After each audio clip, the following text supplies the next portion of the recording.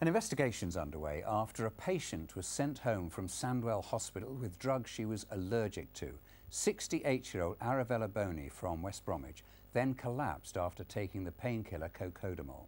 She was in hospital for a month and her family say she's still not fully recovered. Here's our health correspondent, Michaeli Paduano. Arabella Boney is a survivor. She's lost a leg to diabetes and was deliberately poisoned by a carer at her home in Goldfield Court. But this time her dice with death was due to hospital painkillers. Listen, I thought I wouldn't make it. I tell Janice that. I thought this time I wouldn't make it.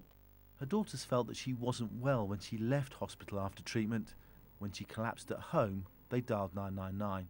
By the time they got here, she wasn't breathing, so they had to they call it bag, whatever they do, they bag them with and they gave her 3 shots of antidote, straight into resource. Kept trying to give her antidote, and then they had to give her an infusion of antidote for I think it was the next 12 hours or something.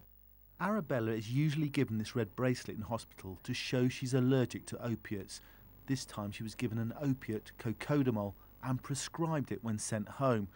The family say twice before the hospital has stopped Mrs. Boney's medication and harmed her.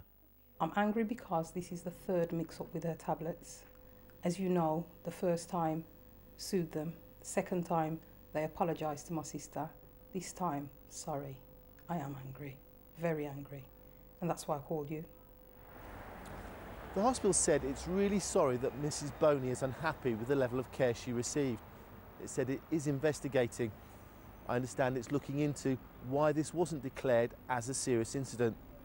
The hospital said it will share the findings of its investigation once completed. Mrs. Boney's daughters say she's not the same person and the opiates have damaged her kidneys. Michaeli Paduano, BBC Midlands Today.